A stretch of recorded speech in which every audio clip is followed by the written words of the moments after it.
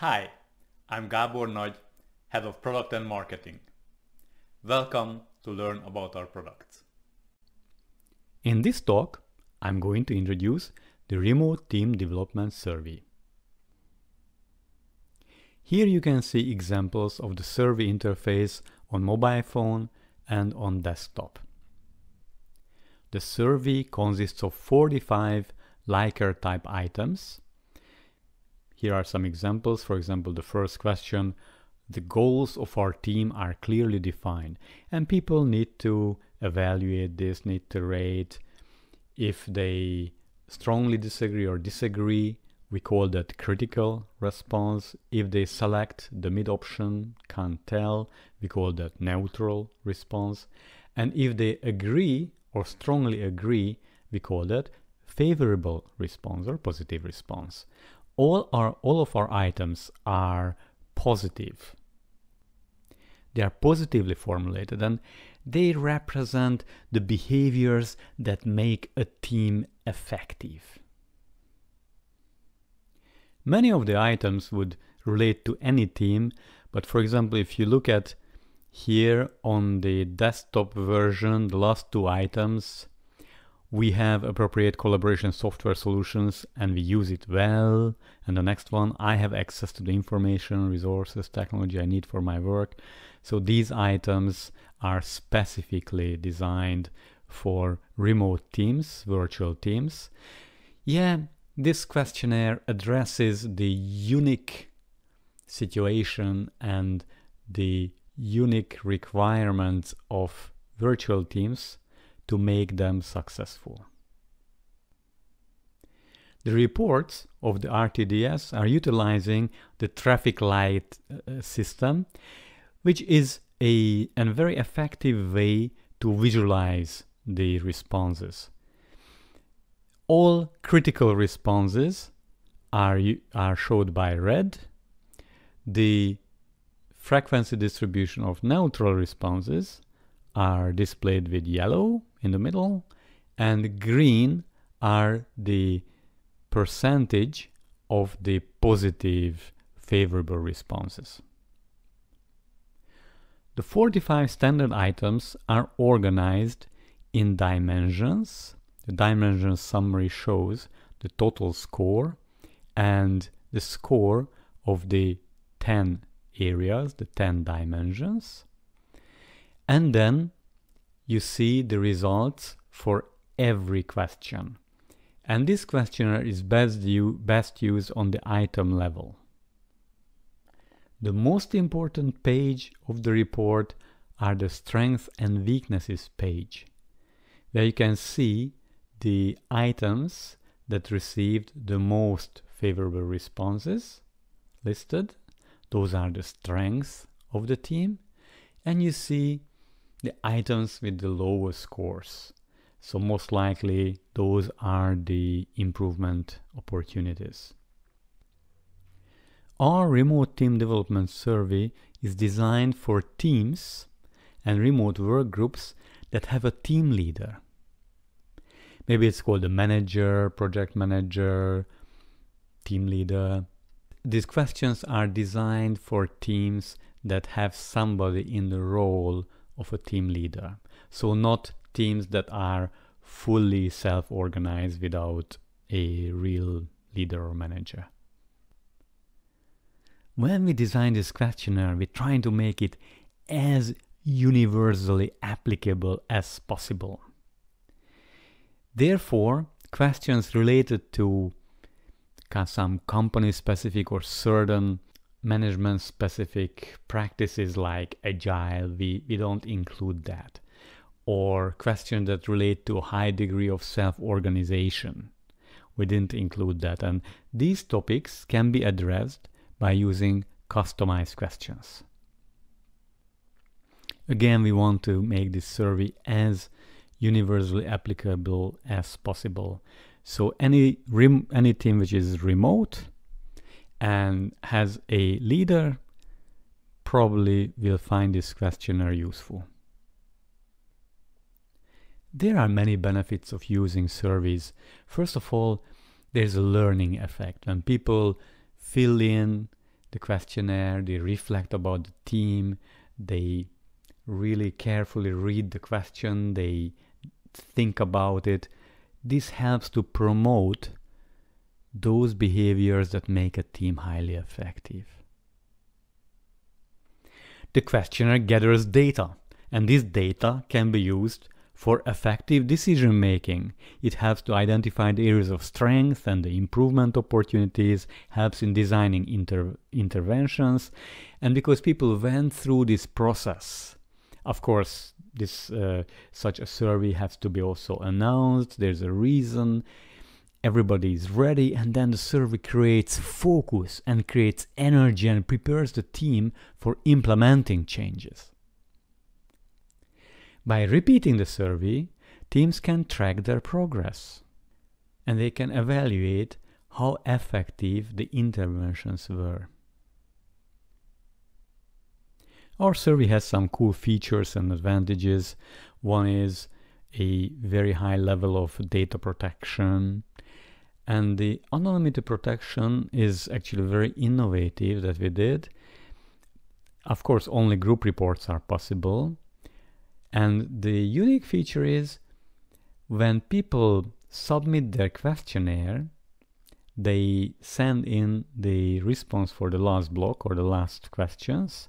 In that very moment, we don't really need their names and email addresses anymore, so this all personal data is automatically deleted from the system.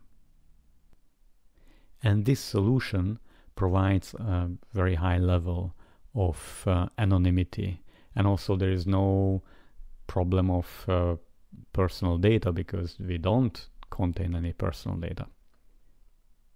The survey interface offers a smooth and efficient experience on both PC and mobile devices.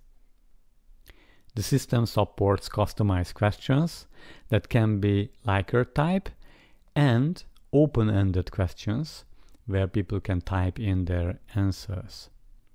And we have intuitive reports with the traffic light method, as you saw already. We also offer benchmarking function, and there's an interesting function, we call it attributes, which enables you to tag groups of employees, and that helps in custom data analytics, creating segment reports. You can slice and dice the data and do very advanced data analytics stuff. And of course, our system is multilingual. Currently, we have this survey in English, German, and Chinese, but translations can be added relatively easily. The 45 standard items are organized in 10 dimensions. 3 of them relate to leadership. Well, everything, of course, relates to leadership.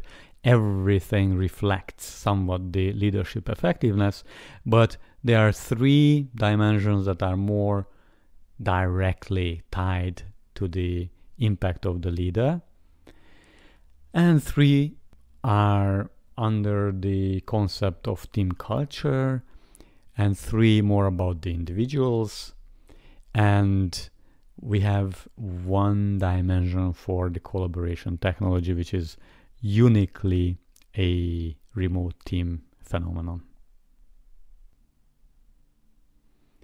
And this slide shows the relationship between these areas, because all these areas are highly interdependent. Let me explain the key leadership areas of remote teams. So the team leader is the blue disk, and the team members are represented by the green disk. Now there are 2 disks, even though they are the same people, team and team members, this is the same team. The 2 disks only represent different levels of analysis. So on the left, we look at it as a team on the team level, and on the right, we look at people as individuals on the individual level. And the team leader carries out team meetings, works with the team through meetings, and carries out one-on-ones and works with the team members as individuals in a one-on-one setting. The rounded rectangles with blue dotted line frames are the things that the team leader does. So a very big part of the work is the coordination. Operate some kind of goal setting and performance management system. Very often this is industry specific, company specific, depends a lot on the content of the work. When we get to recognition, feedback and coaching, that is very universal. And there's also a lot of universal principles how one runs team meetings and one-on-ones. The rectangles at the bottom, collaboration technology and remote work environment, represent the tangible conditions, the tangible inputs. And the orange rectangle on the top represents the tangible output, what the team produces. It can be a code if it's a software team. It can be, if it's a custom service team, then the satisfied customers and the those KPIs that used to measure the number of calls and the customer satisfaction. If it's a sales team, then these would be the sales KPIs and the turnover that the sales team generates and so on. So here are the tangible results. The rounded rectangles with the orange dotted lines represent the intangible results, and they are also conditions. They are results because this is the result of the work of the team leader and the team members. And they are also conditions because these are the intangible conditions that enable the team to work effectively and produce the tangible results. And the value of this slide is to give a picture to the team leader which is not too complicated, with just one slide, but it summarizes the work, the most important things that he needs to do. He needs to make sure that it's there, and then the team will generate great results. I'd like to give also a few tips for implementation. The project can be implemented by internal HR or OD teams, but most typically it's implemented by an external consultant, and I write it from the viewpoint of a consultant, and but yeah, and HR can just do the same. So very important to learn first about the organization, the background, why the team or these teams want to do this survey. Based on that understanding, the consultant can recommend about client-specific questions, the customized attributes that we use for slicing and dicing the data, and can decide these things with the client together, and also plan the communication strategy within the organization, and they can schedule the project steps. It's important to tell people a kind of definition of terminology, because in the survey there is team or our team. Which team is exactly? People may work in separate teams, in a couple of teams parallelly. And team leader also is good if we define who is exactly the team leader that the people fill in the questionnaire for. And then the system takes care about gathering the responses. Generating reports is also just a few clicks. And then the reports can be shared with the top management, team leaders, HR department, with the relevant people. It is recommended that the consultant or the HR OD professional meets with the line managers and discusses what the results mean. So this is a good opportunity also to get the stories behind the numbers from the managers, and also help them to design interventions, to plan the feedback to the employees. It's very important that employees receive some kind of feedback. The employees don't have to see everything about the report and the questionnaire. What they care is the key findings, and most importantly, that there is some kind of action going on. There will be an improvement. And if the company does this properly, then it really creates a positive cycle, because people feel that yes, we were asked, we put forward our honest, objective feedback, want to help our team to improve, and then when they say that, yeah, actually, their voices were heard, and understand maybe that, oh, actually, well, how I see is not how everybody sees, so there is kind of consensus about the team's strengths and the improvement opportunities, and then say, wow, and now we are doing something.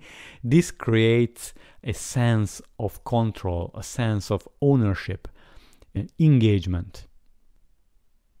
And it provides great condition to implement those changes. And also next time when you implement the survey, people will be even more engaged in participating.